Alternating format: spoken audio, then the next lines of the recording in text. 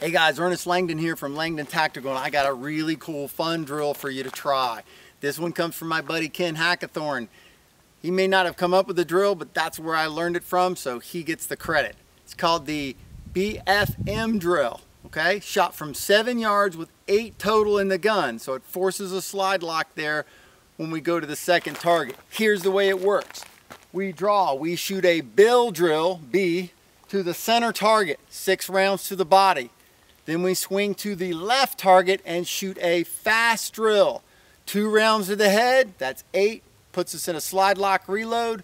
Then we shoot 4 rounds to the body, that's F, fast drill. Then we swing to the right target and we shoot a Mozambique drill, basically 2 to the body and 1 to the head. All right, nice quick drill, makes you think while you shoot.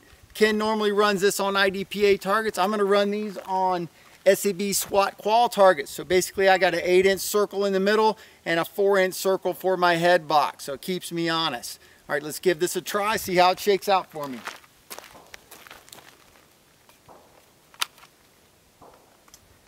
Shooting my PX4 Compact carry from a Safariland SLS holster.